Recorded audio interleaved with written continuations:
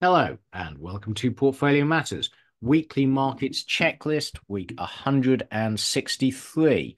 But before we get into it, Richard will read the disclaimer. Thank you, Keith.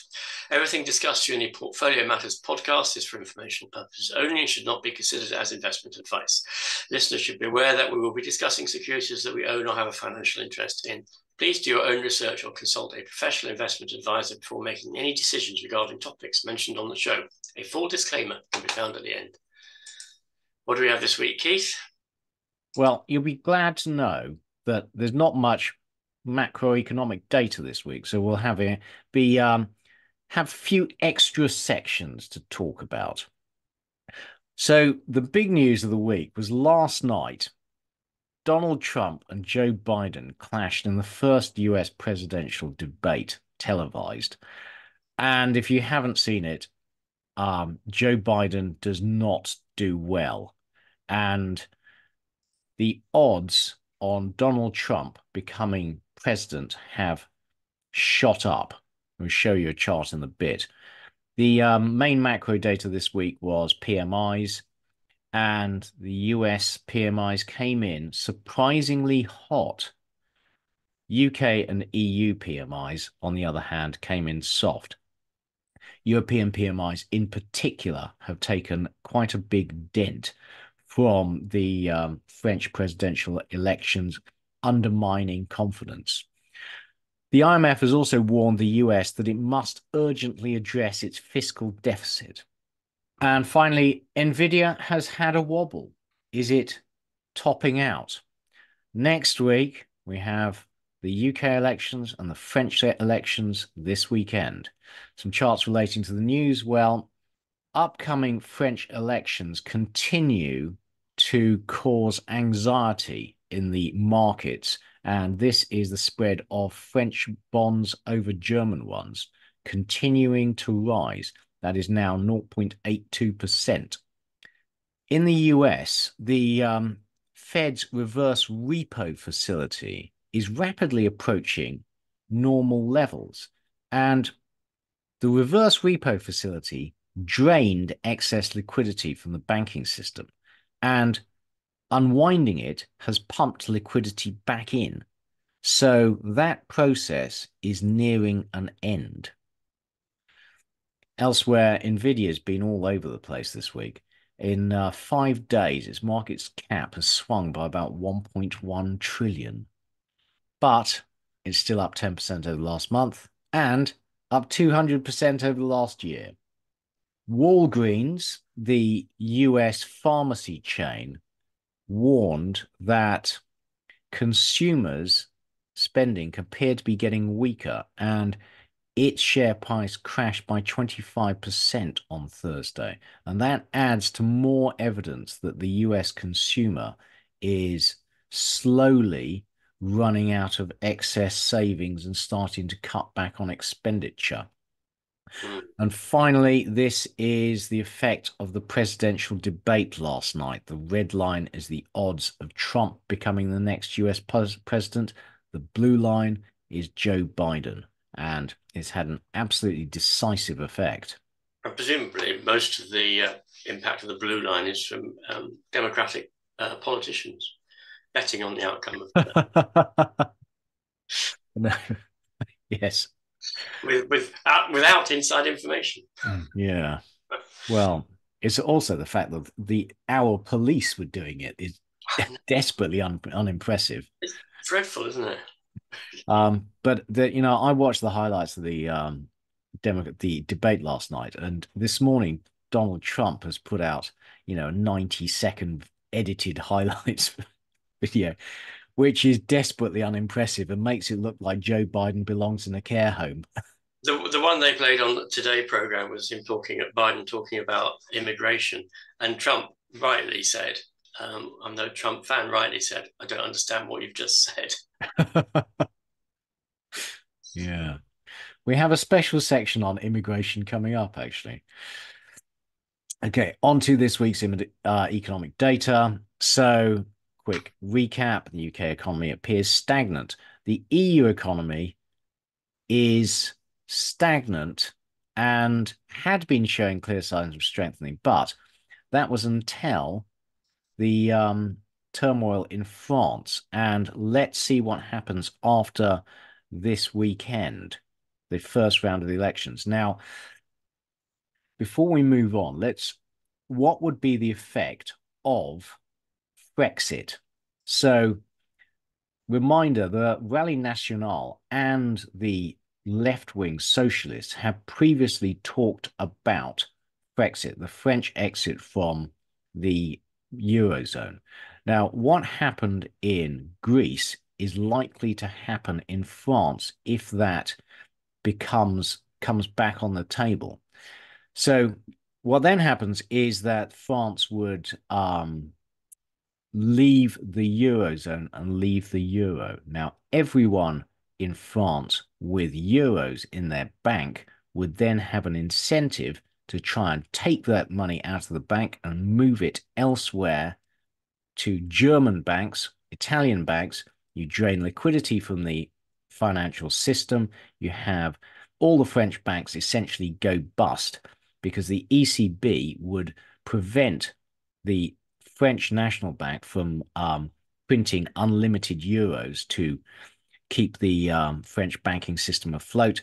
And you have an instant financial crisis and huge repercussions for the whole of the Eurozone. Now, if the RN and the socialists become deeply Eurosceptic, the Eurozone, the EC Commission, will be playing hardball and will be attempting to show them what the consequences of Brexit would be, and they would be super bad.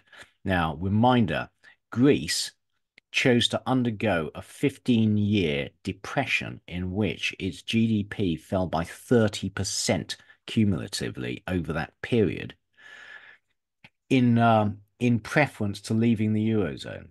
Now, if, as we talked about last week, France currently runs a deficit of 5.5%, which the Eurozone, the European Union is asking them to cut. And I think whatever the outcome of the French elections next week, France will have to start cutting its budget deficit, and that will not be good for the French economy. Richard, any thoughts? Uh, I mean, the problem is it shows how unstable, fundamentally unstable the EU can be, doesn't it? Particularly how vulnerable it is to political turmoil. Fundamental question is the self-interest of whoever wins the French election sufficient to stop them from committing some sort of economic suicide? And you have to hope that it is. It's also very difficult to see how the EU can be reformed so it would work in any other way than the way it's going to work if this happens. So it is a bit of a binary situation. It either sort of continues as it is or it breaks. Well, the thing is, Richard, both the right-wing Rally National and the socialists have campaigned on a platform of increasing the French deficit by about 1%. Yeah. And it's going to be very interesting what they do because it looks almost certain that the right wing are going to win the most seats, certainly in the first round. Well, So, yeah, something needs to happen to change that. And I suspect that they're going to have to, it's going to be the EU that steps in and tells them they can't do it. And that will bring conflict. And ultimately, France will have to decide whether it's going to remain a member of the EU or drop out. And I think the costs of dropping out would be astronomical. So they'll stay in and cut the budget. Yeah. You're probably right, Keith, but I think it's going to be a very dangerous situation for the EU over the next few months. Yeah, I until agree. this uncertainty settles down. So the US economy continues strong, but there are clear signs that it's slowing. And in particular, well, this week we're going to go through the housing and construction sector, and that definitely does seem to be slowing. And as we've talked about many times, the manufacturing and construction sectors are the big cyclical sectors that cause the economy to slow into a recession? China, difficult to tell. Global manufacturing has definitely bottomed. How big the upswing is going to be, don't know. On to the UK, Richard. Thanks, Keith. So UK GDP growth in the first quarter revised again, 0.7%. Yeah, Wasn't too bad a number. And this is the year-on-year GDP, which is not looking very good, it has to be said. it's a total triumph, Richard. It's been upgraded to 0.3%. Oh, God, yeah. Despair. UK global manufacturing PMIs up 4.4, so slightly better than expectations. And by historic standards, that's actually not a bad number. No, it's still trending upwards, isn't it? The global services PMI even is it's within that sort of trend, isn't it? It's up a bit and down a bit, but a little bit down on this on June from the expectations, but it's not showing any particular trend at the moment. And there's the composite, which actually looks like the services because it's made up mostly of services. Absolutely. And the CBI Distributed Trade Survey June was minus 25. Interesting though, it's been minus for most of the last 2 years, hasn't it? But retail sales have been poor, and actually this does seem to follow the actual retail sales quite well, because you remember that April was terrible, May was much better, and then what they're saying is June's going to be very poor again. So did you see the article in the FT this morning about the Bank of England saying that there's going to be quite a lot more pain for mortgage holders because a lot of them still haven't come out of their below 3% fixed rates? Yeah. And there's still several years of that to go. Yeah, we've talked about this many times, Richard. The lags involved in monetary policy are just huge now. Yeah. And as long as, UK interest rates are still at their highs, and so they're still tightening every month. Yeah. Now this weakness in the consumer isn't over by any stretch, I think. So CBI new orders. This is one of these weirdos, isn't it? Where the baseline seems to be minus 20. Yeah, exactly. Because I suppose that UK manufacturing has not been doing well for the last 50 years, but when you look at it, they're relentlessly pessimistic about new orders. I think the average is about minus 20. Yeah, but that doesn't make any sense at all, does it? Yeah. So what they're saying now then is that minus 18 is probably about average. It's neither growing on. Yeah. Okay. So. Yeah. Okay. UK car production is this year on year is falling. There is a bit. It's since 2021. It's been in this sort of slight slower pattern, hasn't it? It has, yeah. There's been a decisive, shift lower. Do you think that's the closing of the Honda factory in Swindon? Is the systematically dropped? Yeah, something has changed, isn't it? And and there's also noises about, I can't remember who it was, not making noises about stopping car production in the UK because of rules over electric vehicles and penalties if they don't achieve a particular ratio of sales of electric vehicles to. Yeah, I forecast that will change, Richard. The government, sees people sitting behind desks who have no experience of the real world telling the economy what to do. It's like, no wonder we're in such a mess. UK Citigroup Economic Surprise Index is up. Actually, it's down, but it has been up. Sorry. Good summary. No, it's like the perennial debate, is it useful at all? Anyway.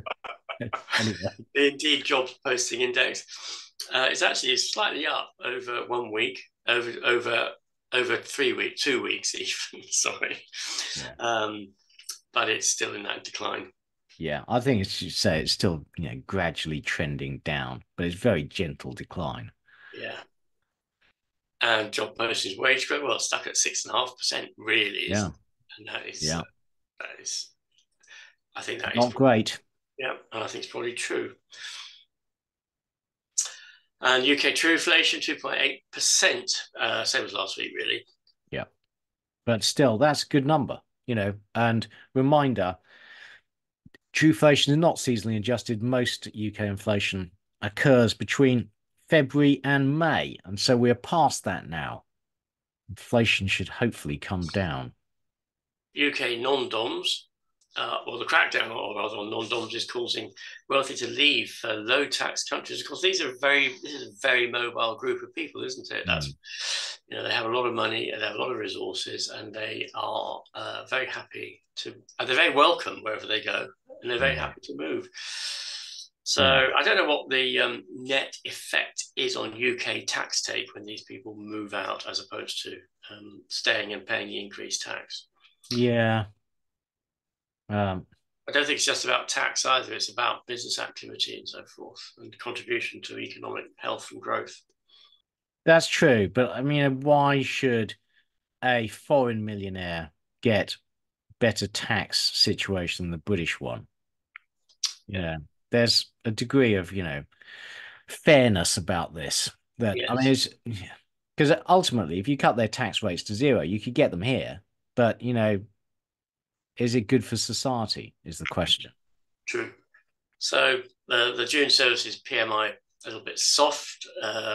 CBI distributive trends was very negative, and the UK jobs market looks like it's still softening. So and growth is pretty anemic, despite the Conservative government's attempts to say it is not. So yes, the UK is not in a. Is it stagnating? I suspect. I suspect the UK economy is stagnating, and Yep. I suspect that Keir Starmer and the Labour Party don't know what to do about it. Mm. But we shall almost certainly see whether they do. But Well, we're going to find out. Yeah. my fear is that they actually don't. Well, it's a difficult problem, frankly, Richard. It is. Yeah.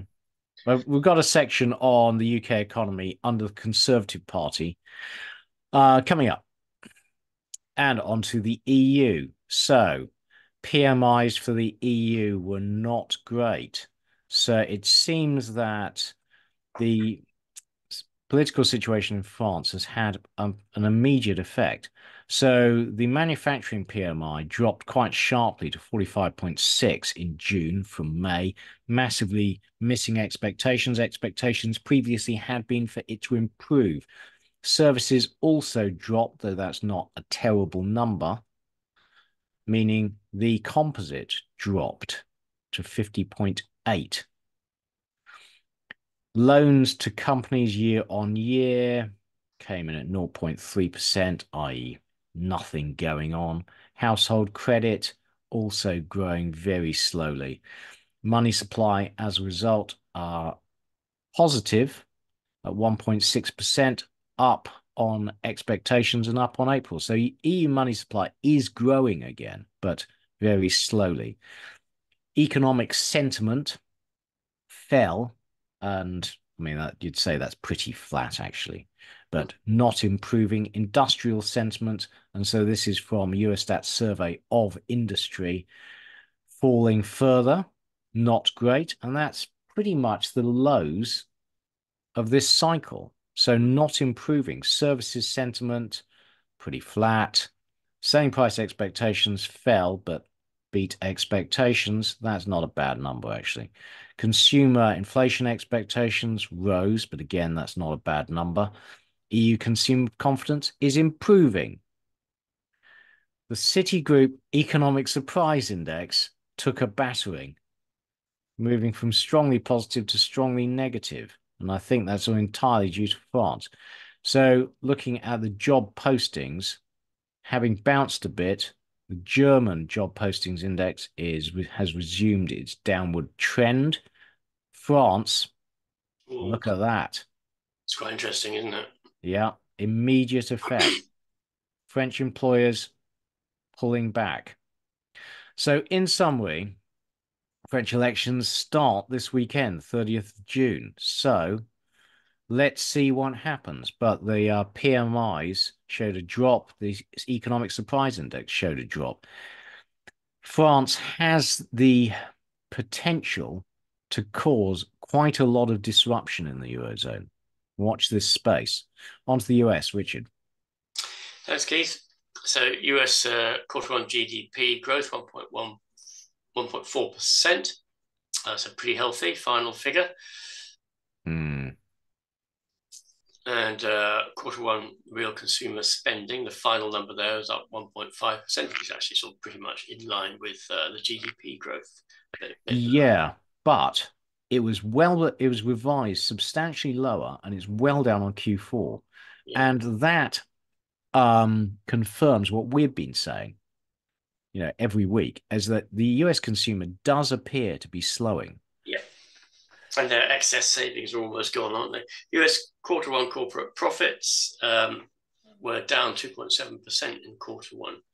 And that is a distinct slowdown. Yeah, absolutely. And this explains why the job postings keep falling. Because the broad mass of companies in the US outside the NASDAQ 100 are not doing great. No. US durable goods orders month on month for May, 0.1% growth, so almost no growth there. Yeah. And April's was significantly revised down. Transport durable goods orders down again 0.1% in May, and a lot worse than expectations. And adjusted for inflation, US durable goods orders fallen significantly since the pandemic. So in real terms, they are down a few percentage points. Yeah, there's a question for you, Richard. Given the durable goods orders actually in real terms are down over the last 3 years, how come the manufacturing sector has been adding jobs? That doesn't make any sense, surely. No, it doesn't, does it, Keith? Agreed, because effectively the volume of durable goods is reducing. So why would manufacturing should be shedding jobs, or at least sort of maintaining the status quo? Absolutely. Yeah. The S&P Global Manufacturing PMI up at 51.7, which is better than expectations, and there's a little bit of a trend in manufacturing PMI there. Yeah. Reminder though, the PMIs seem to have very little correlation with actual economic activity, as we've talked about many times. Yeah, precisely. And there's the global services PMI at 55.1, again trending upwards. So the S&P Global Composite PMI 54.6, which was on expectation. So the US City Economic Surprise Index. So we've got the hard data in black rolling over, and the soft data in pale blue is rising. Yeah. So the PMIs, which we've just reported, that's the soft data. Yeah. But actually, when you step back, so instead of looking, just concentrating on the last month, look at the trend in the black line. Yeah. Significantly down. Yeah, that trend seems pretty relentlessly down since November last year. Yeah. So the Chicago Fed National Activity Index was up for the month. It's up and down sort of periodically, but I'm not sure what this tells us. Well, it tells us that in May, the US economy was operating above average, so doing absolutely fine. Yeah, my sort of, the issue with these, I like to look at over the trend, and because it's not going to suddenly change, 1st of May. That's true. Things not being below average to being above average. It's like, what's really happening? And it's hard to tell from this series. Yeah. US existing home sales are falling, and pending home sales are just hit their lowest since the pandemic, didn't they? Yeah. US case-shiller house prices well, prices are rising and sales are falling. Word that way. Yeah, I know. We've got a section on US housing coming up. Mystifying. Yeah. That's the year-on-year figure for the house price index, 7% year-on-year house price rising. That's big. That's a big number. It is. US new home sales month on month revised upwards in April, but fell off again in May. That's not a terrible number, No, it's to be okay. honest. The line on the graph looks okay. Yeah. And that looks, it's too early to tell whether that's a trend. Yeah. Pending home sales year on year has taken a bath, now below post the pandemic lows. Yeah. Sharp falls in April and May. So is the US housing market beginning to really roll over? Question. Well, section coming up. Spoiler alert. US Conference Board leading index. The leading index in pale blue is turning up. The year-on-year change in real GDP is between about 4%, isn't it? So the this Conference Board leading index seems to oscillate around the GDP and only varies from it at the significantly at the extremes. Yeah, well, but it's been forecasting a Yeah, recession that just hasn't happened. And this is one of the things that seriously caught me out, frankly. yeah. And the Conference Board leading index is no longer forecasting a recession. It's just got above that point. The US Conference Board Consumer Confidence Index is looking quite healthy. Yeah, about neutral. The Dallas Manufacturing Index is low.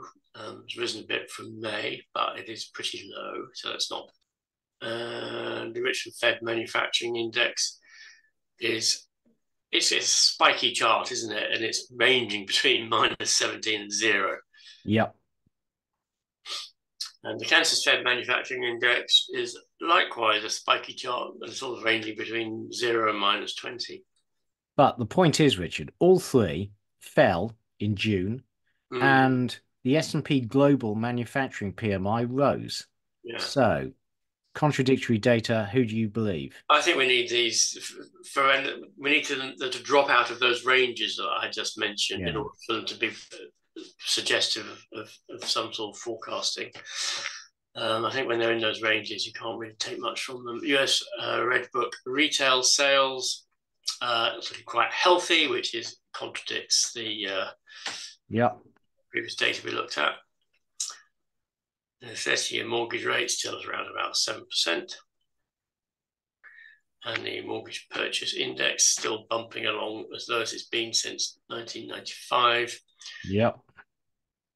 Initial jobless claims falling. So there's no spike in jobless claims there. Continuing jobless claims. Now that is showing a rise, and is this the beginning of a trend? It's certainly higher than it's been over the last 2 years. So watch this space on that one, I think. Yeah, but still not huge. No.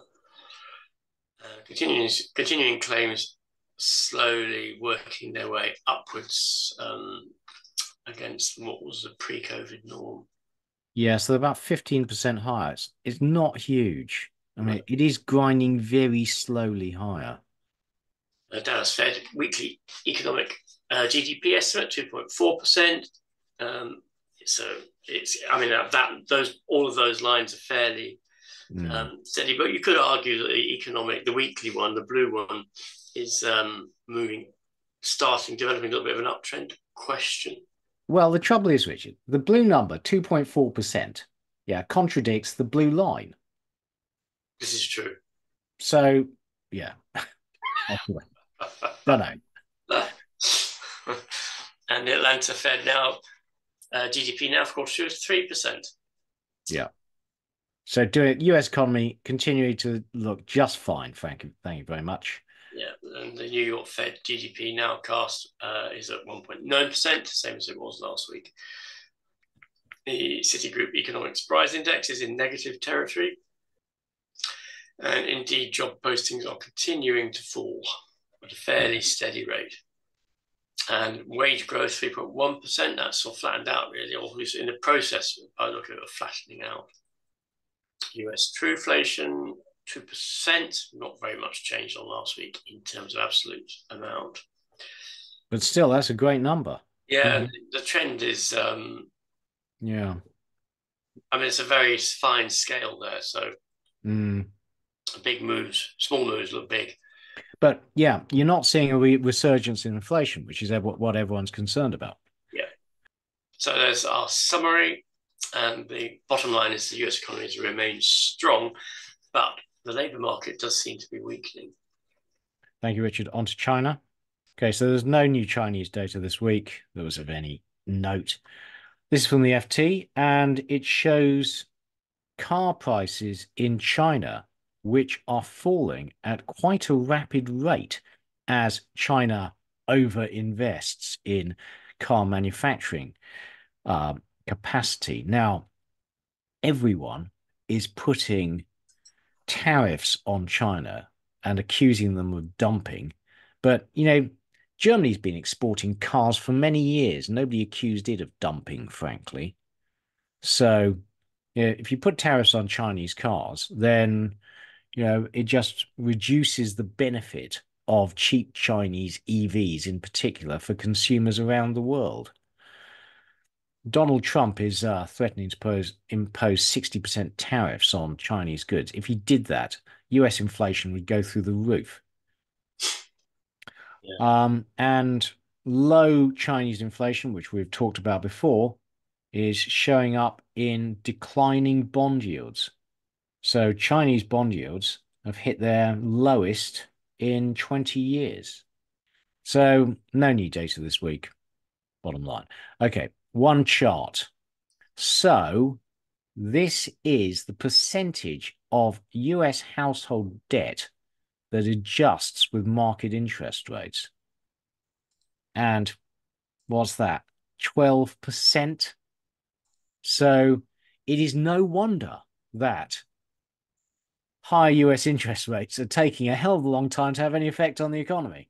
Yeah. And as Richard was talking about earlier, in the UK, a lot of mortgages, which is one of the main monetary transmission mechanisms, are 2 to 5 year fixed. And it just takes a long time for them to roll off and for homeowners to then suffer from higher interest rates. So the monetary transmission everywhere around the world has slowed down.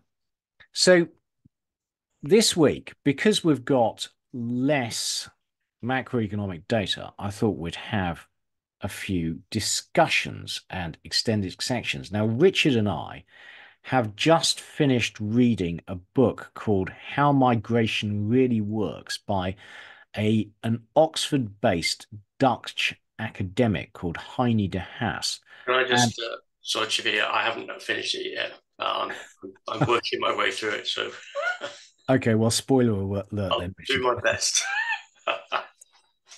Um, and I thought this was a very good book. That it's evidence based, and it succeeded in changing all my prejudices about migration. So his main points are that migration is essentially inherent in economic growth. You've always had migration.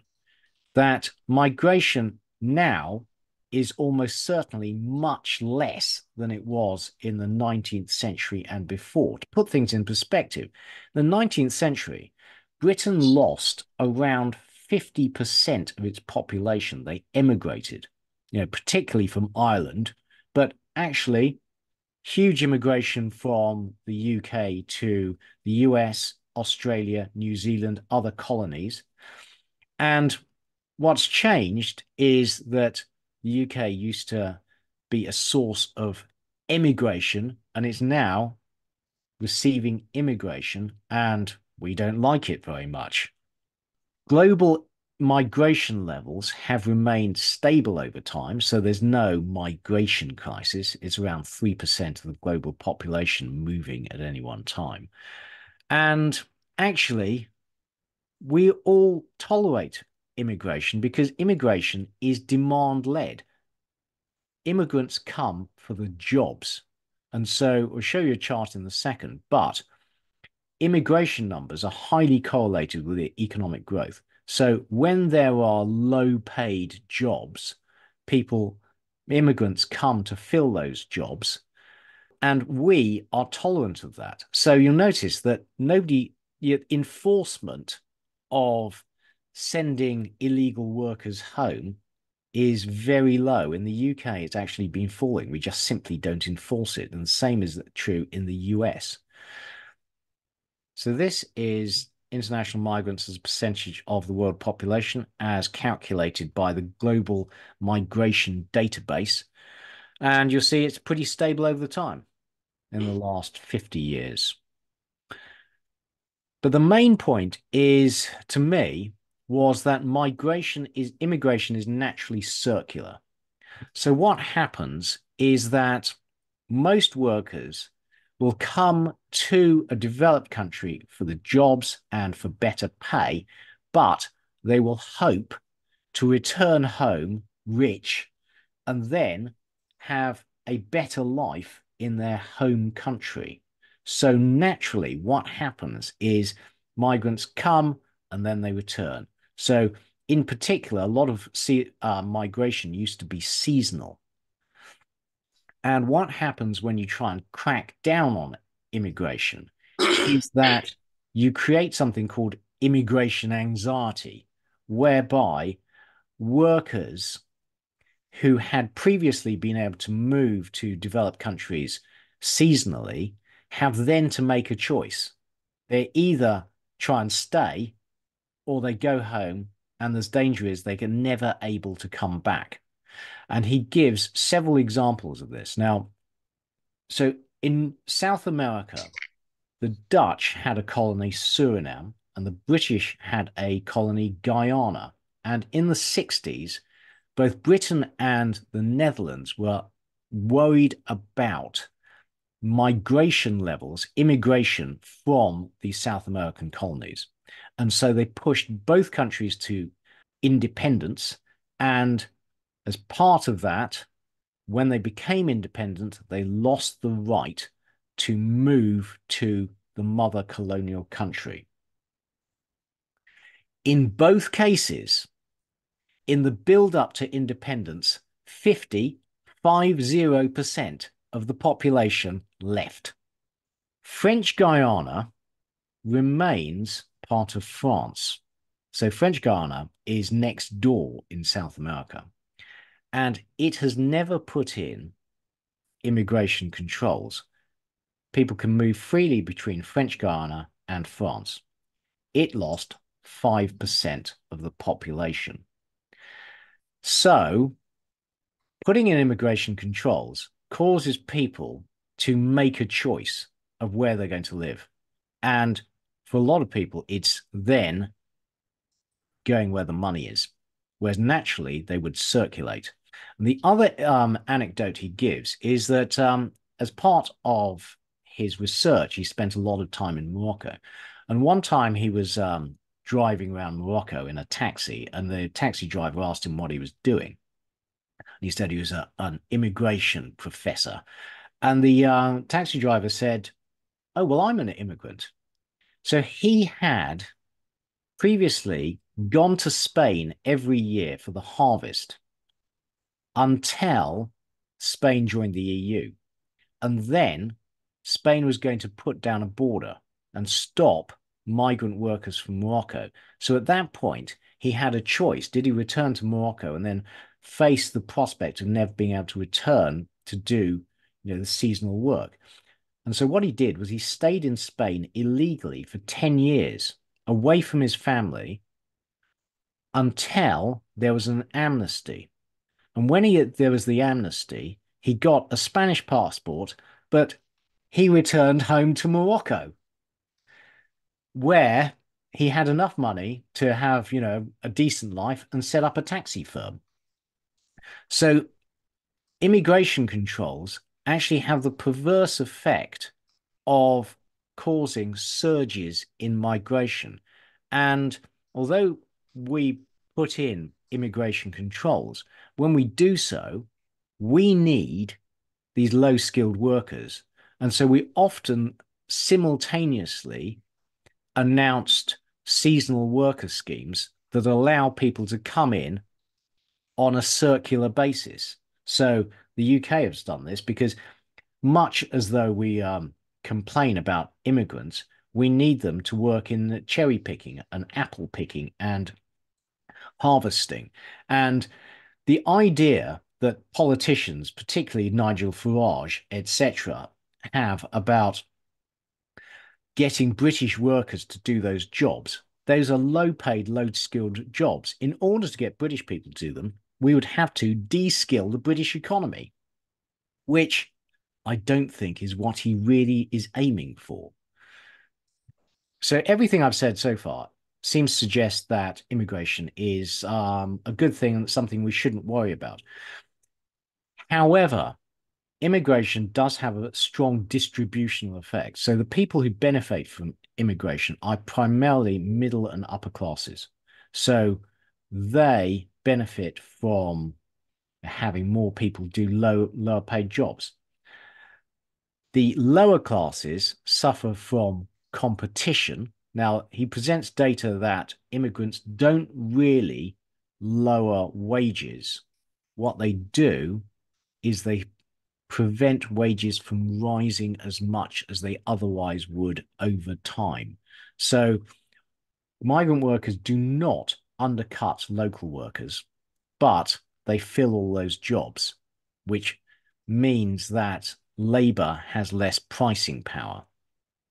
But also, immigrants, because they do low paid jobs, they tend to live in working class areas. So the working classes bear the social burden of having to integrate all these immigrant populations. So this is a chart showing immigration into Germany and the German economic cycle. And as you'll see, the two are highly correlated. Workers come for the jobs. And when we were talking earlier about Suriname and Guyana, we see that when the borders were put in, you saw this surge in migration from Suriname and Guyana. The light grey line in the bottom is French Guiana. And actually, there were some surges in migration in French Guiana simply out of anxiety when the other countries, neighboring countries, lost their right to migrate to Europe. So bottom line is that he convinced me that migration actually is not as big a problem as politicians would have us believe, either culturally or economically. And any thoughts, Richard? Yeah, it's interesting. I think he's, as I said earlier, I haven't actually finished the book, but the analysis is very interesting, and it does sort of shed an entirely different light on the issue to the one that you get when you read the media. And the clearly the right-wing politicians are pushing that immigration is a bad thing and very destructive. And the reality, the economic reality, is different. There is the issue, isn't there, as you mentioned, that it does have a differential impact on different stratas of society. That I think is a key thing that needs to be addressed by politicians. But the one thing he doesn't really address is how, increased immigration just creates overcrowding, so like the impact on the housing market and etc. Countries do not have an infinite size of land. The US may actually. The US like density of population is just much lower than the UK. The UK we can't continue just having massive net immigration. I also think there's an issue between relative and absolute numbers. So, how much has the world population grown by since 1960? Yeah. And so it might be constant at 3%, but 3% of 9 billion yes is an awful lot of people. And if as you point out, if they're all heading towards a fairly small area, then the capacity for that society to absorb them is is limited, and it causes a problem. And one of the things that they don't address, so he doesn't address in the book, as far as I'm aware, is the absolute size of the problem as opposed to the relative size of the problem. That's true. And, we talked about previously when we did that section on Egypt, the Egyptian population has grown from 16 million in 1945 to 115 million. Yes. And so, you know, the potential for migration into Europe, just in terms of the volume of people, is just absolutely enormous. Yeah. And the UK seems crowded enough. I mean, the trouble is the capacity of the Archway Road to absorb new cars is close to zero, as far as I can see. Yeah, and there's also the you see everywhere you go, you see that the land surrounding towns is being built on with new housing Mm. developments, and clearly people who live in this country need somewhere to live, but it does destroy the countryside. It Yeah. reduces um, it reduces the overall amenity, and the a lot of the infrastructure, it hasn't been developed to take the increases in the population. Which is a simple, it matter of fact. And one of the problems though with developing the Cambridge Science Park is that the infrastructure isn't capable of supporting the development that's required. Well, that's a huge slowdown. That's a huge Mm. drag on the UK continuing to move in a knowledge-based economy, and our utilities have been basically taken over by venture capitalists whose goal whose goal is not to is to service their own economic needs, not the economic needs of the country. Mm. I was actually, this is a bit of an aside, but I was quite disappointed that the Labour Party has ruled out renationalisation of the water companies, because I think they should be renationalised. I think the experiment has been disastrous, and I think they should be renationalised and operated for the benefit of citizens of the country. And I'm not a fan of nationalisation, but I think in this case, what's happened is appalling. Well, the thing is, Richard, I disagree with you on that, in that I don't think nationalized industries work very well. But I completely agree that the privatized water companies have not been a success. But that to me is a failure of regulation and of government, in that, when you load Thames Water with billions and billions of pounds worth of debt, then it is your problem if you can't then deliver the standard of service that people require. The regulator should be saying, I don't care how much debt you've got, you have to improve all the sewage works, etc., etc., and stop. So You I know, completely agree, Keith. It's an absolute failure of regulation, and I don't see that failure of regulation can be addressed in any way other than renationalising them, because the regulators are clearly not competent. well, And I don't see why that should change. well, the trouble is that countries like the UAE, their sovereign wealth fund, have invested in Thames Water, and then they lobby the government. You've got to can't let Thames Water default, and you have to be strong enough to say, "I'm sorry, but that is your. Well, this is a capitalist economy. You have made an investment mistake." You know, and this government is just not strong enough to do it. And the Labour government won't do it anyway. So I think, yeah. I mean, forgive me. Yeah, I just think that this is not the issue of immigration, but this is the issue of economic pressure, Yeah. and how to address all of the underlying economic pressure so that this country can start to work, can start to be functional, like properly functional again. I'm going to be doing a section on silver.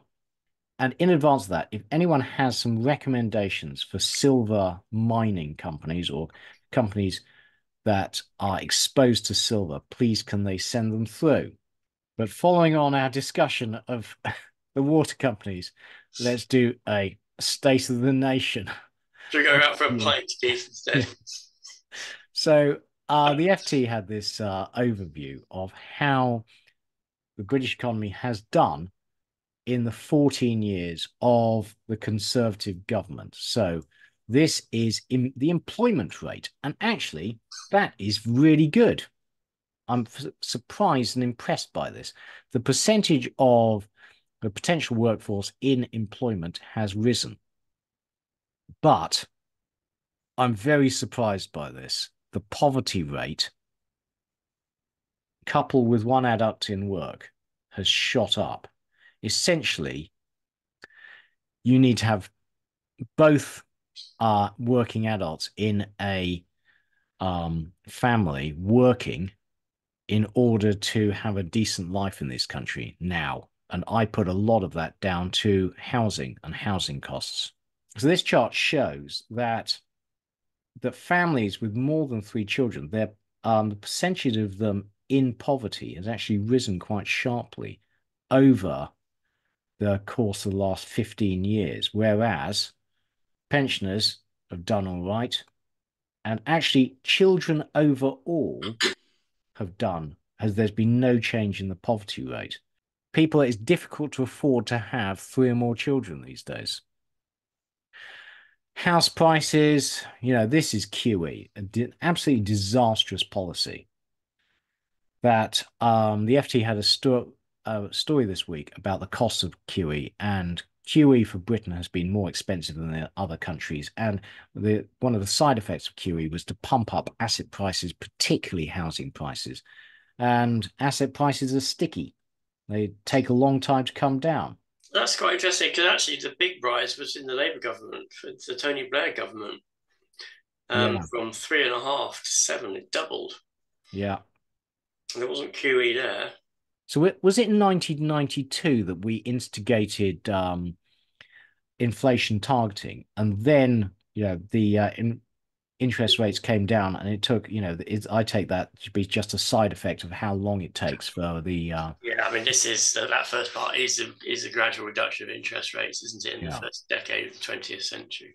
yeah. But this last section, the move from 7 to 8 and a bit, that is very painful, particularly as tax rates have continued to rise.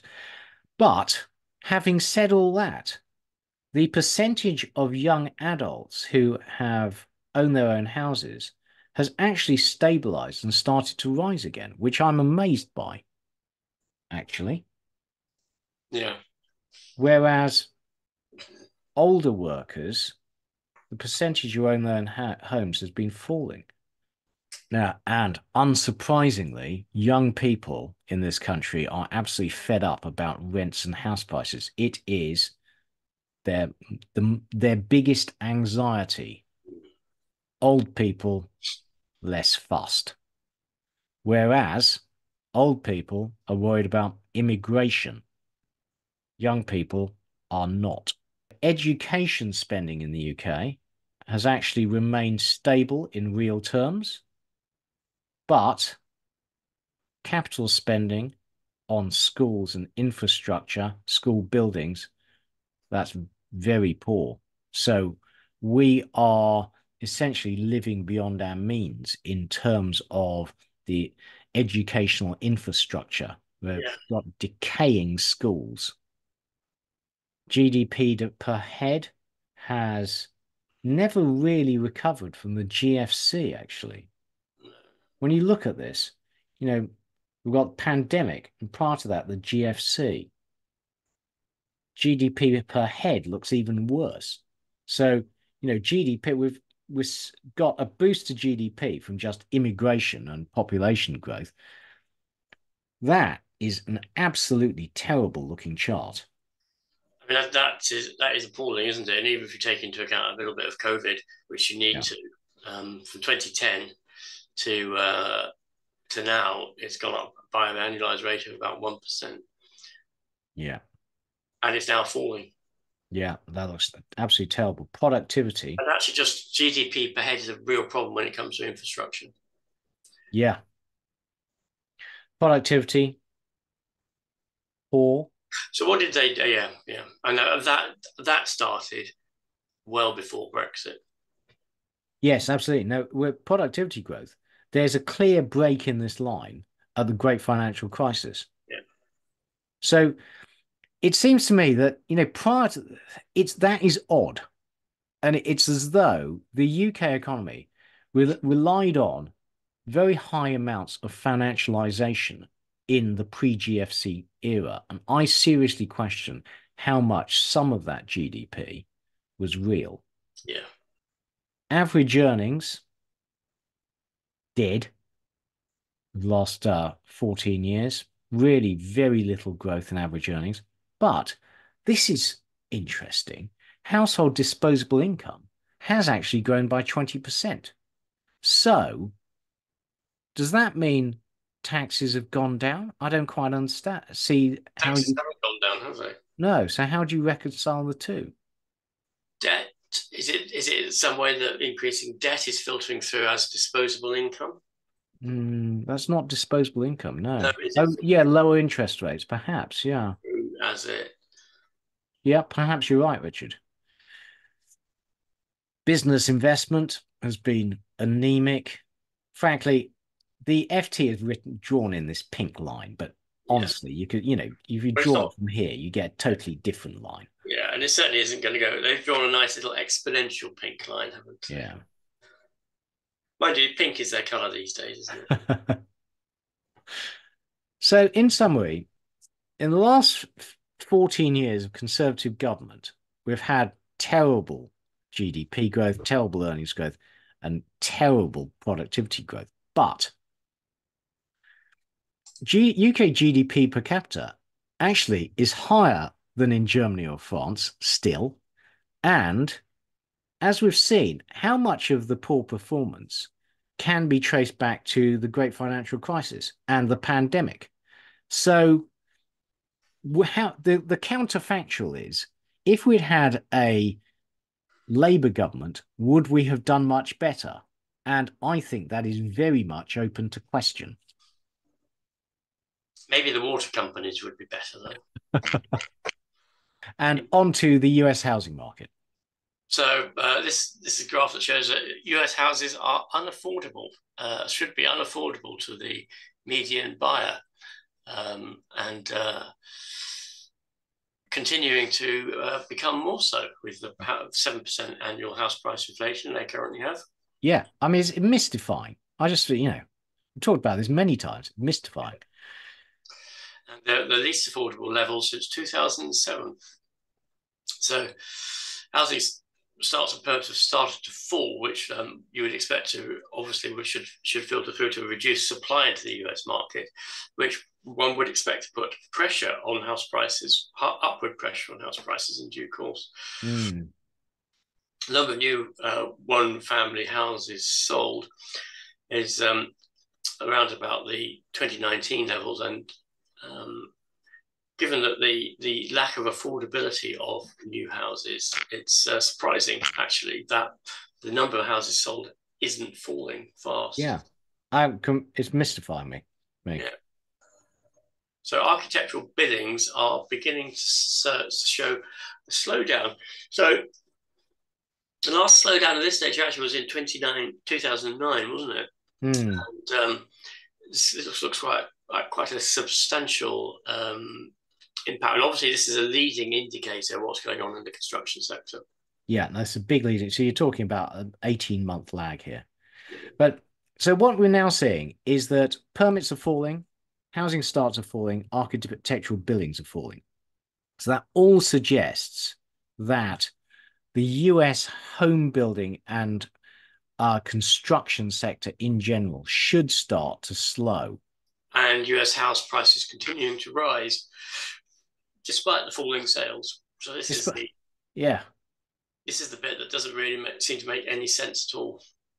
And mortgage payments on median houses up 8% year on year, which again is given the lack of affordability, it's very surprising how this is sustainable. And obviously the trend has been going on for a number of years.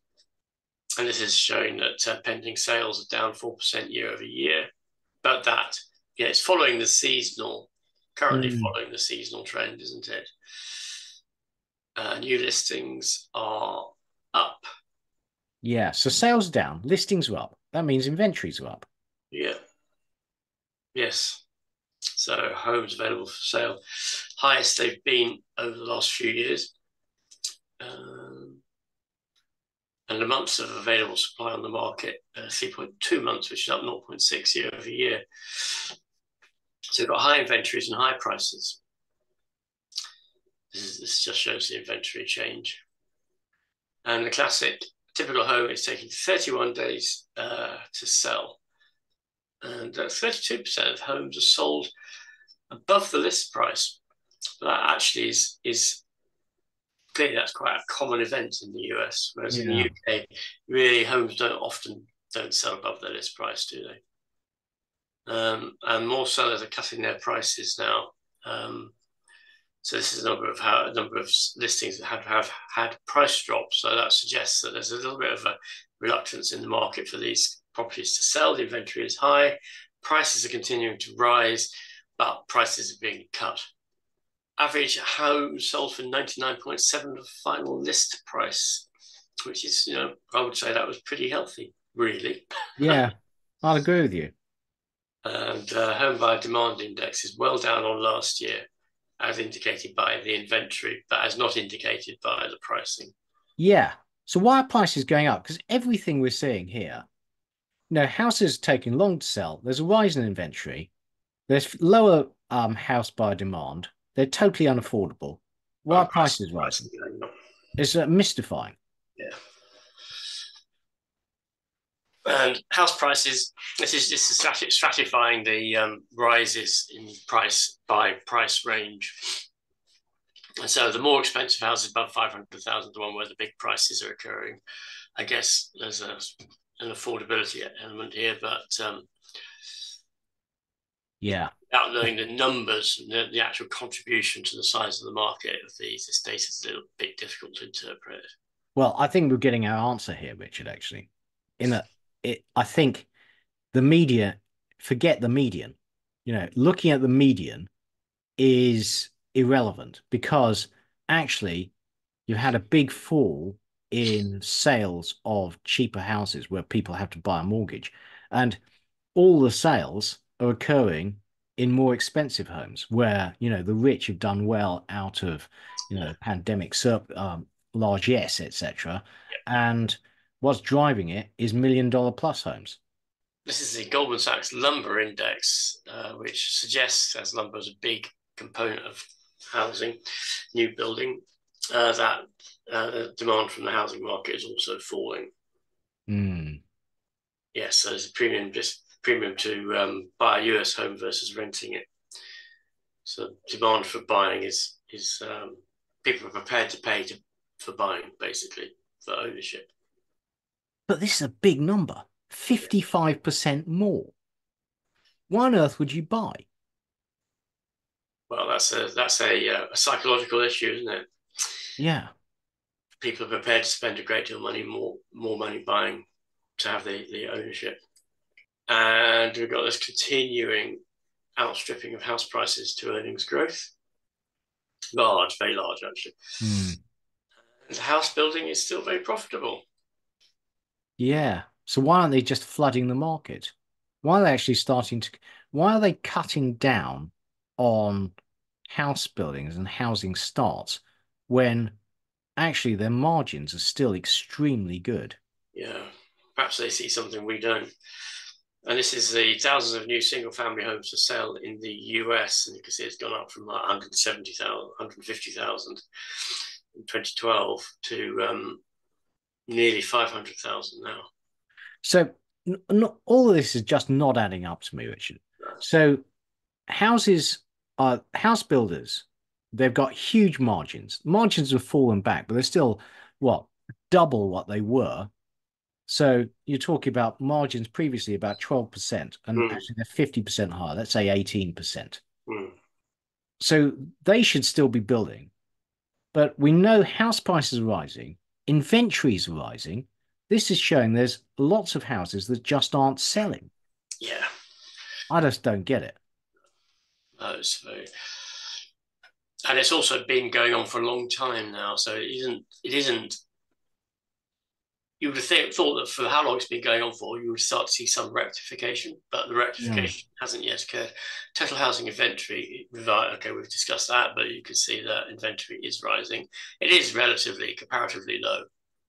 Yeah, but it is very low. I mean, the thing is, this is houses for sale that this is both new and existing. And the thing is, as we've talked about many times, people with existing homes locked in 30-year mortgage at 2%, they're not going to be reselling it. But this is part of the mystery. Although, the inventories are rising, they're still very low by historic standards. So yeah, is the housing market finally slowing slowly? And I think actually what we need to see is, if you go back to that previous chart, Keith, I think inventory levels need to rise to sort of between 1.8 and 2.4 in order that prices will begin to rectify. Yeah. Yeah, I mean, this is one of the side effects of the pandemic and QE and Freddie Mae and Fannie Mae and Freddie Mac guaranteeing 30-year mortgages. Yeah. Now, just briefly, how does bond issuance affect the money supply? And the FT this morning were discussing this, and it matters. So obviously, the US is currently running a huge budget deficit. And when the government um, sells a bond, does that affect the money supply? Well, it depends on how it's accounted for in the economy, who buys it. Now, if private individuals buy the bonds, it does not affect the money supply.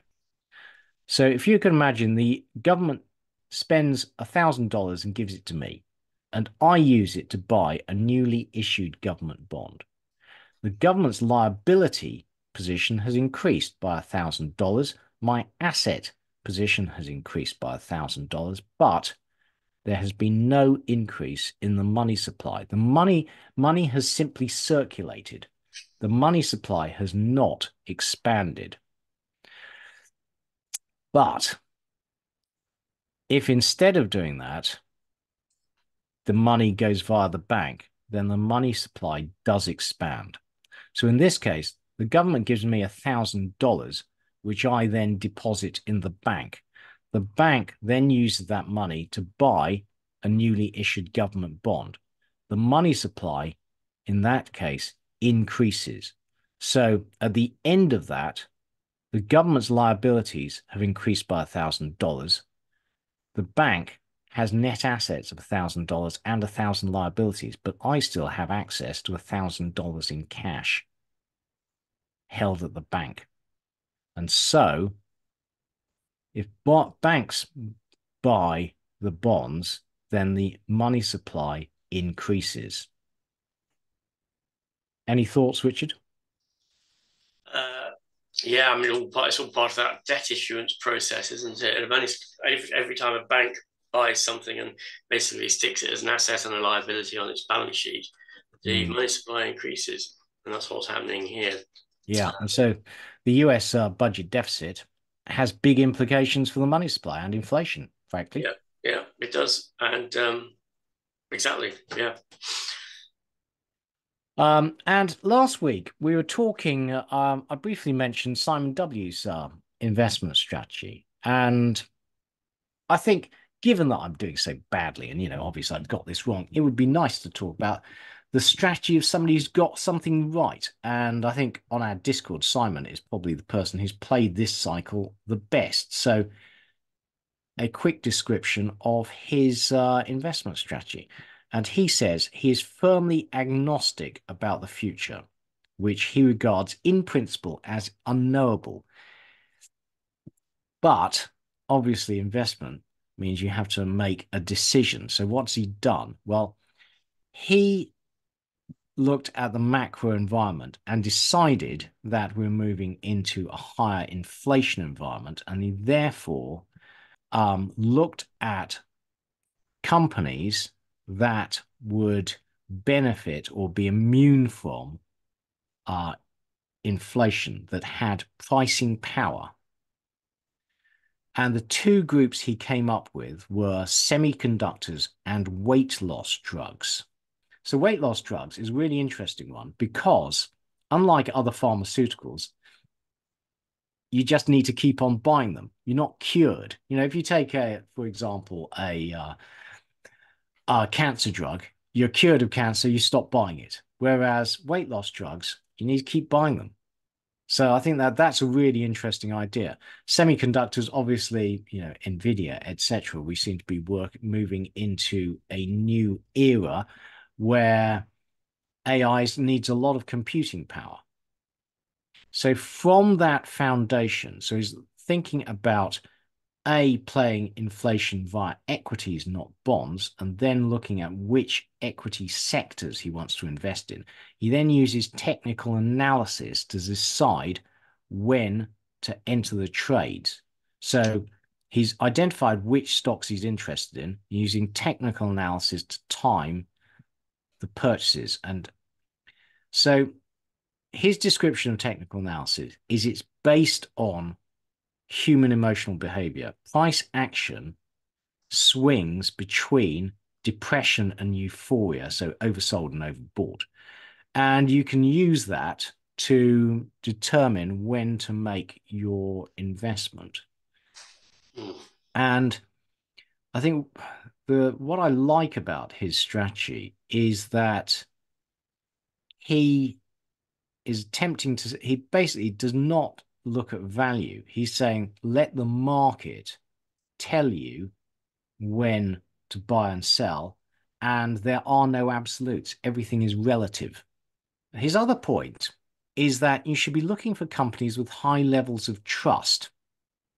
Now, I take this to mean companies that you have a great deal of confidence both in the model and in the management, and the management, you trust them to deliver what they say they're going to do. Pause, have a read. So, okay, my thoughts. Well, Simon claims to be agnostic about the future. All investment entails some degree of forecasting. You have to buy in the expectations that share prices will rise, which implies expectations about, the economy, etc., etc. But I think what he's doing is he's not trying to forecast the economy. He's just looking at long-term what he believes are secular trends. So weight loss drugs, semiconductors, and then he's using technical analysis to time his entry into that. And as long as those trends continue, it doesn't really matter what the economy does. So his key theme essentially is strong, sustainable, defensible growth. So weight loss drugs,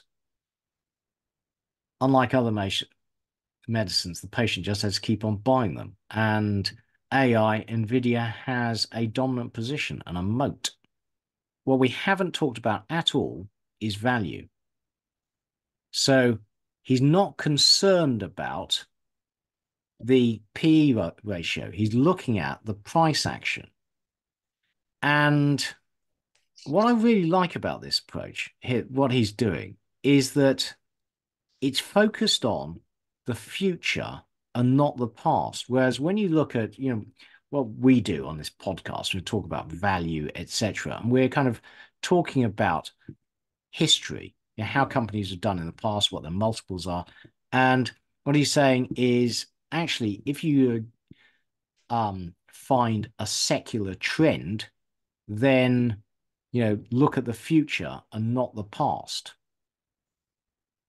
So in future, look for new trends and companies that are going to benefit from them with strong competitive positions. And frankly, forget about value. Forget about the PE ratio. Rely on the trend continuing for a long time. Now where I have got things wrong in the past is that we being concerned about very high growth multiples I know that in the long term, growth stocks with very high multiples tend to underperform long term. But you don't live in the long term. You live in the now.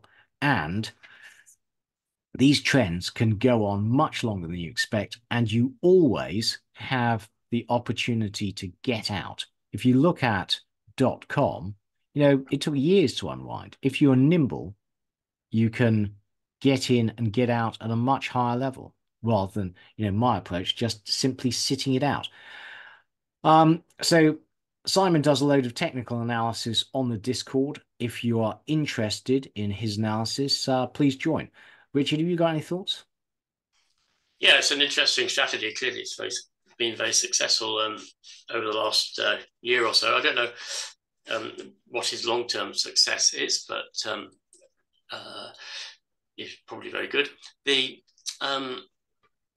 What I would say is that one has to be comfortable with an investment strategy. Yeah. If you try and use someone else's investment strategy without understanding it, without believing it,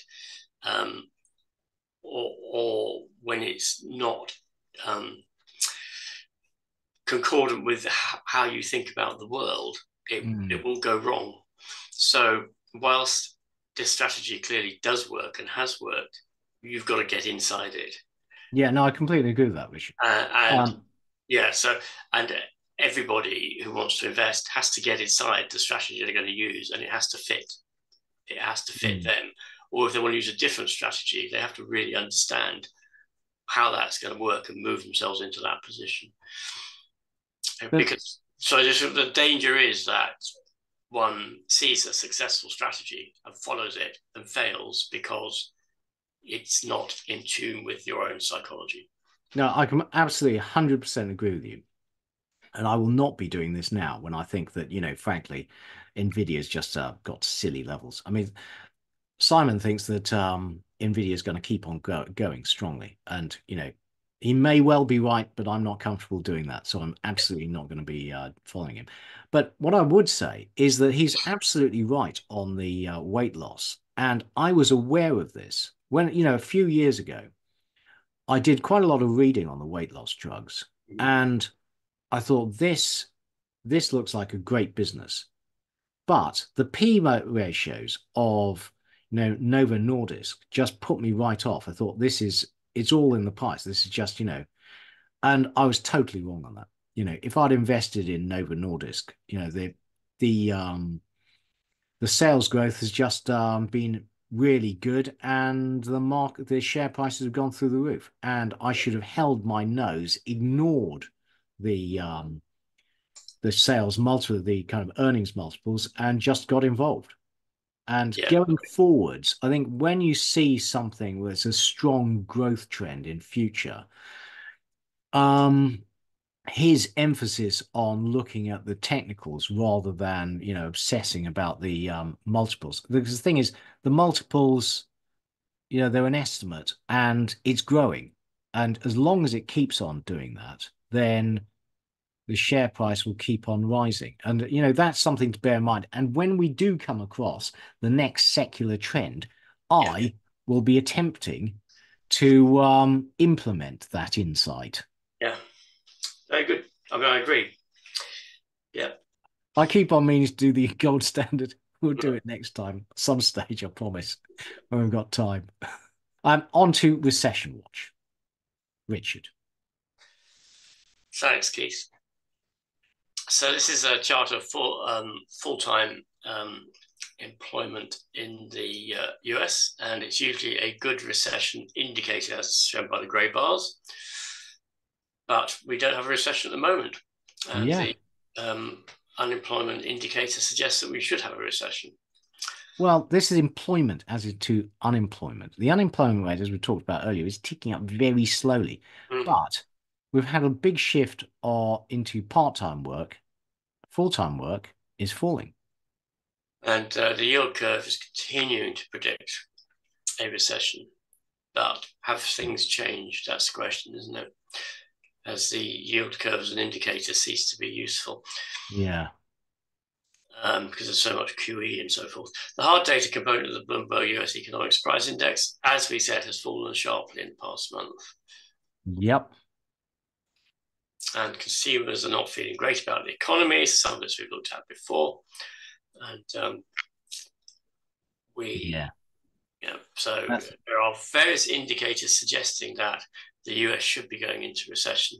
There are various indicators suggesting that it's not. So US manufacturing output has been flat since 2016. Yeah, so I just this we've kind of showed this chart earlier in a different form, but I don't understand why manufacturing's been adding jobs. I mean, like last couple of years, real output's fallen quite a lot. Well, 1%. Yeah, not clear, is it? And US retail sales, so volume is down effectively. Volume is down 1.2% year on year. And US restaurant spending growth, US restaurant spending is still growing slowly, but that rate of growth is falling back towards zero.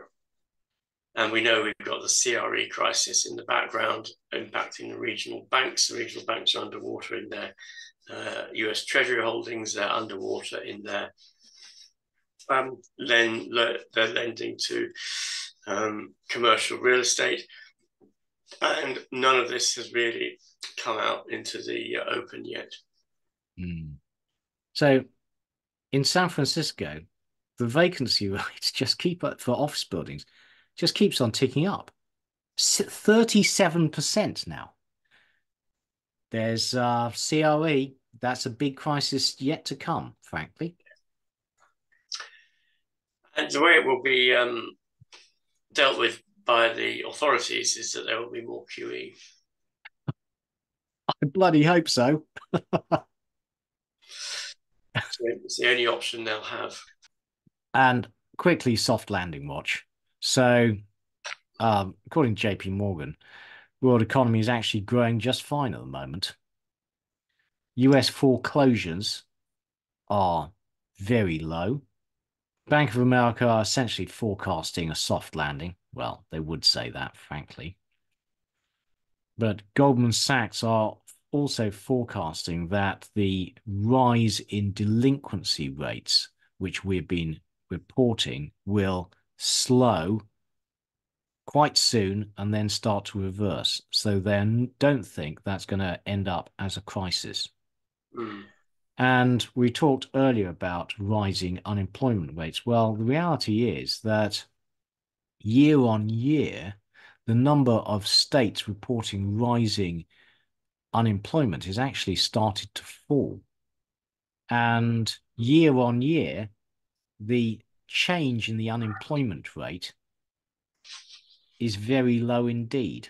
So unemployment is just not rising sharply enough to trigger a recession. Now, we talked about previously the Beveridge curve. So the Beveridge curve equates changes in unemployment with changes in job postings. Job postings are falling, and we are approaching the point where continued falls in job postings should start to translate into rising unemployment. And that transition can happen quite quickly. So watch this space. That does not, this chart does not mean that the unemployment rate will not start to rise sharply in the next few months. Bottom line, though, is the US and the global economy are doing just fine at the moment. And on to good news. So, if you want to build a solar farm in a city, where is the dead space that will allow you to do that? Answer: cemeteries. So, in a development which I think is profoundly disrespectful for the dead, they've started to convert cemeteries into solar farms. So this is Valencia, where they're adding 7,000 solar panels across the three main cemeteries in the city to create the largest urban solar farm in Spain. Good for them. Yeah, there you go. Good news. Right, on to equities, Richard. Thank you, Keith. So the FTSE All World Equity Index is unchanged last week. The All Share Index was down just 1% last week. Euro stocks down 1.2%. The S&P 500 up 0.2%. And the Nasdaq up 0.8%. Is that a new high? Possibly, probably. Yeah. The Russell 2000 is up 1%, although unchanged year to date. And the Hang Seng down 2%. Yeah, that big spike in May unwinding again. The TopX up 3% in the week, 20% nearly for the year. And that is partly due to the weakness of their currency. Bitcoin down 5% on the week, still up 45% for the year. The pound against the dollar down 0.5%, but nothing remarkable there. Euro against the dollar down 0.2%, likewise. Dollar index up a little bit, up 0.5%. But Yeah. again, I don't think there's anything particularly remarkable in that. Once it gets above 107, that will be something to talk about. Yeah. Dollar strength, though, not good for emerging markets. No, true. The VIX still very, very low, down 8% on the week. The short interest on the S&P 500 and the Nasdaq is tiny. Investor positioning versus sentiment. Sentiment is high, equity allocations are high, margin debt's high. What could go wrong? Yeah, exactly. And the euphoriometer, that very well-known measure of euphoria, at an all-time high. Well, I think that's being driven by the very low level of VIX. Yeah. And the tech sector fund ETF flows is going up. I mean, I would say just say this is unsustainable. I genuinely think it's unsustainable, and at some point, I mean, if the regional banks start running into much more serious financial difficulty with the CR, commercial real estate crisis, and the answer is QE, which I think it is, there's all bets are off with what happens to the Nasdaq. Yeah, no, I agree with that. But the thing is, Richard, when investors are all in, funds are all in, who's going to buy? They have to keep on going. You and I will be at that point. Yeah, will we? We will be yeah. We'll be the bigger fools. So finally, we capitulate. We've got to buy this. Yeah. Well, no, this is the chart that I would be going back to, Richard, frankly. That's quite interesting, isn't it? Yeah, exactly. You basically the stats show when you kind of join the top 10, then that's it. That's the peak. And I think now the companies start to underperform from here. So bear in mind that's 3 years after. So you can keep on going for a while, but then you peak. Yeah. Then you underperform. The SPX without a 2% or larger loss, 377 days without a 2% sell-off. Well, what normal times we live in. Yeah, extraordinary. And breadth, this is the concept of the number of shares, number of companies that are participating in the rise. It's just getting worse. Breadth is really poor. And the S&P equal weighted index is lowest. That's the lowest it's been since the GFC, i.e. 15 years. Yeah. So the divergence between the US and the rest of the world can be traced back to the GFC, where obviously the US did something right and we all did something wrong. Yeah. Well, I mean, the performance of the UK economy since GFC has been, terrible, whereas the US economy has been fine. Bitcoin ETFs have begun to suffer some outflows. And US large caps have outperformed small caps for a long time. And this is a cyclical tendency. And is that cycle coming to an end? Yeah. Yeah. At some stage. Yeah. Hang on.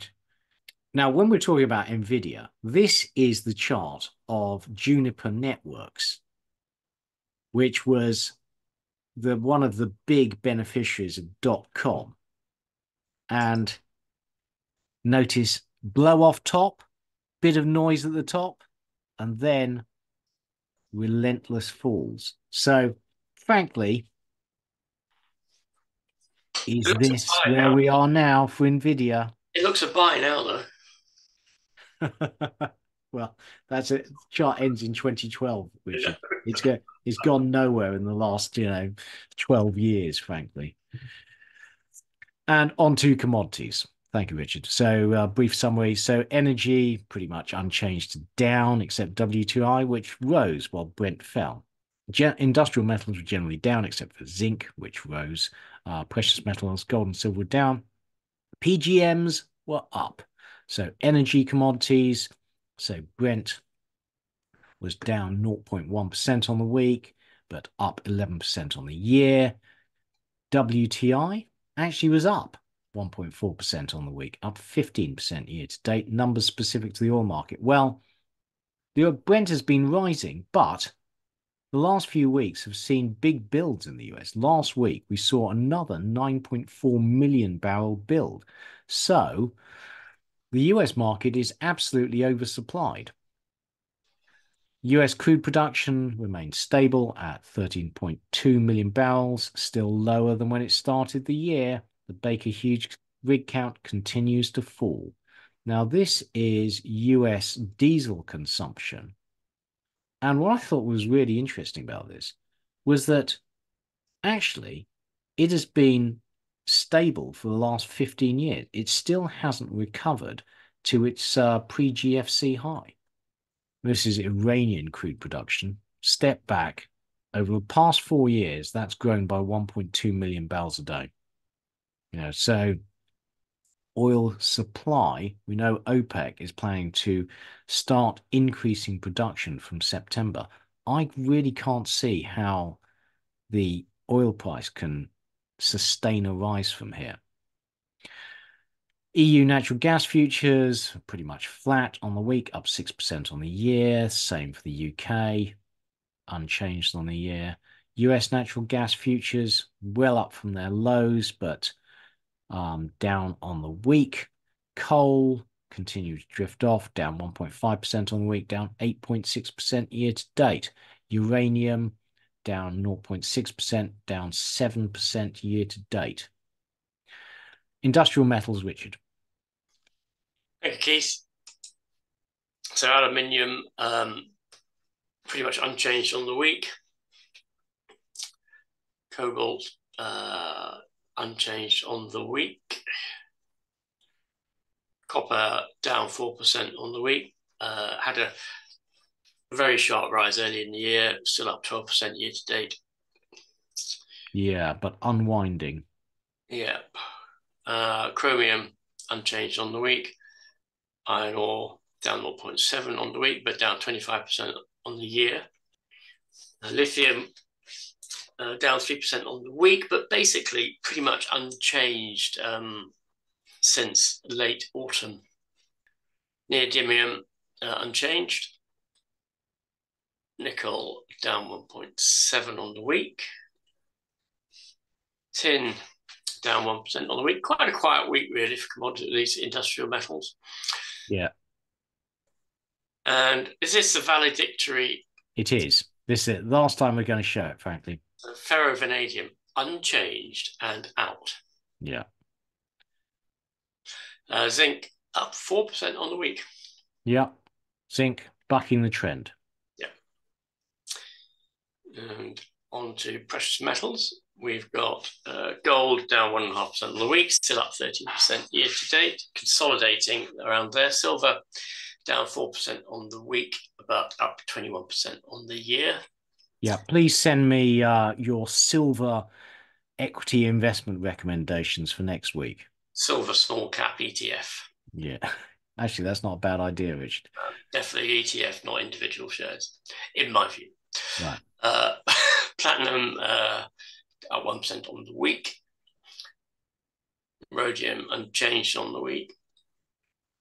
Palladium up 0.5% on the week. Yeah, bit of a spike this week, which is unwinding. Yeah. Okay, thank you, Richard. On to interest rates. And this is the UK yield curve. It has moved down over the course of the last month, but it's still well up on 6 months ago, sadly for me. And the market is now expecting that we're going to have sustained higher rates for a long time. And this is the US, which also has moved down over the last month, but is much higher than 6 months ago.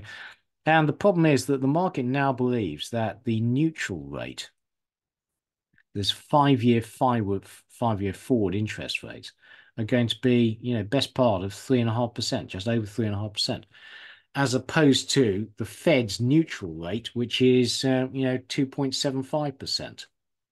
I think the market's wrong, and that monetary policy just takes longer to feed through, but it will feed through. And, the last 40 years, interest rates have been in this long-term downward trend. At some stage, I expect that to resume. This is UK 2-year, pretty stable over the last 6 months, despite UK inflation absolutely coming down. 10-year going nowhere, 30-year going nowhere. Very bad for me. This is the US 10-year. Also pretty stable, down from its recent peak, but not showing much sign of trending lower. German 10-year. You see, there's been this flight to the German 10-year over the last few weeks as people have fled from France. So people selling France, going into German bunds.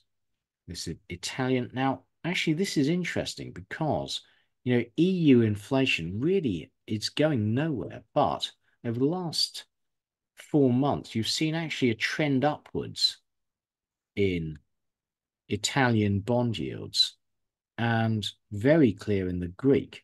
And Greek bonds really are not much sold in the market. Most of them are held by institutions.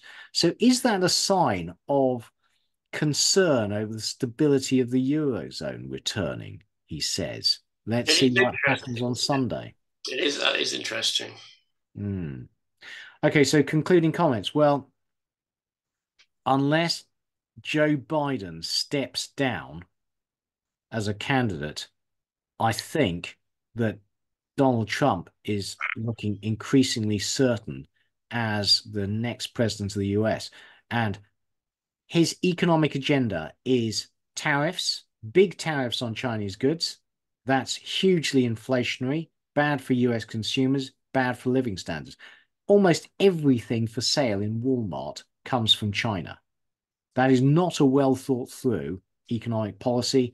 And he's also on for further tax cuts, exacerbating the deficit. That is a hugely bad combination for the US economy. Um, And Go on. and also withdrawal of support for NATO, withdrawal of support for Ukraine, and that puts European defence issues right in the centre of Yeah. the safety of Europe. Yeah. So be afraid. But right now, um, actually, it was a bit of a quiet week, not much going on. Richard, how are you doing? So everything's pulled back a little bit with the decline in the prices of precious metals and uranium and commodities, copper. So I've had a bit of a drawdown over the last few weeks, but I'm quite comfortable with my investment thesis. I haven't done anything. I did actually. I'm not sure if I mentioned. I think I mentioned I bought a China large cap Yeah. ETF. I sold that a few weeks ago for a very small profit, and Well done. I don't like, as you know, I don't like to buy and sell like that. But I just thought, no, Richard, you're being silly. So Yeah. Well, I would not touch China with a barge pole, frankly. I think you're right. How about you, Keith? How was your week? Well, I had another crappy week, very disappointing. But I mean, I think the US is slowing, which hopefully should translate into lower bond yields in the future, and the Fed will need to cut rates. But right now, not looking very clever. But let's not talk about that this week, because we've talked about that every week. I actually did a trade this week, Richard.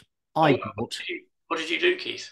I bought Petromatad, which is I've talked about many years ago. Yeah, So, Simon W. When we talked about Simon W.'s investment strategy of buying high trust stocks, this is a very low trust stock. So, Petromatad, a spivvy Mongolian oil exploration that's company. right. Yes, Yes. I remember. And this is their share price, which is a total shocker.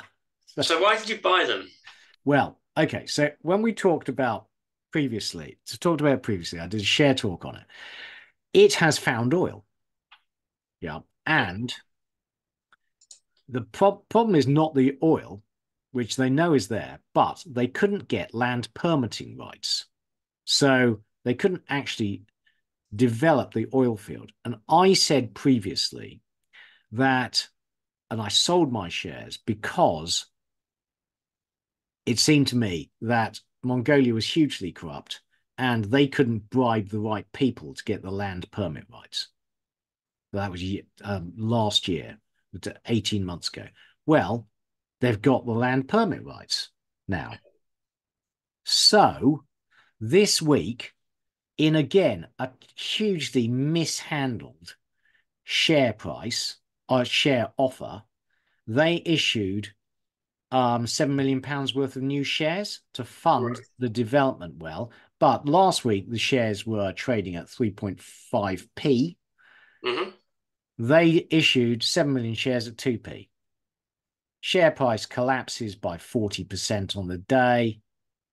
But I bought in at 2.25p Right. and, not a huge position, but a bit of fun, frankly.